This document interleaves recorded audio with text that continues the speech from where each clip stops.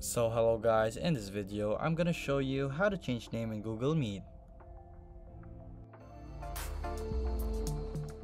So to do this, it's pretty simple. All you have to do is actually go to your own Google account, as you can see right here, and manage it. So you cannot change your name individually only in Google Meet. This will have to apply in all like YouTube and your Google name as per usual. So you go to your personal info right here. So it's myaccount.google.com/personal-info. So there you go guys. From there you'll just have to go to basic info, and here you'll have to change your name.